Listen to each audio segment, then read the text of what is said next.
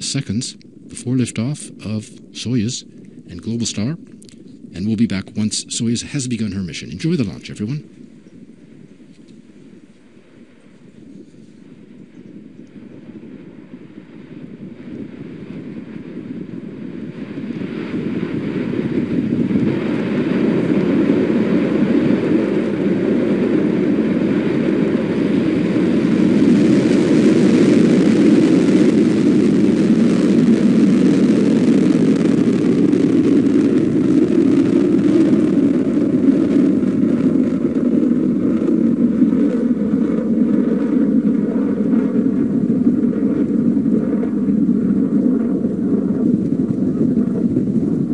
Lifting off perfectly from Baikonur, beginning mission number 1784, our last of the year and the last area and space mission of 2000, leaving the empty pad behind, as you can see.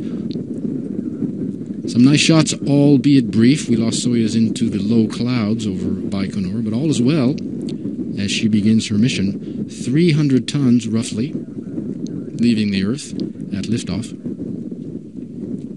The boosters are the first stage. That's another difference between Ariane 5 and Soyuz. The Ariane 5 boosters and the lower composite are lit roughly together with 7 seconds difference. The main engine on Ariane is lit and checked for 7 seconds before the order is given to light the boosters.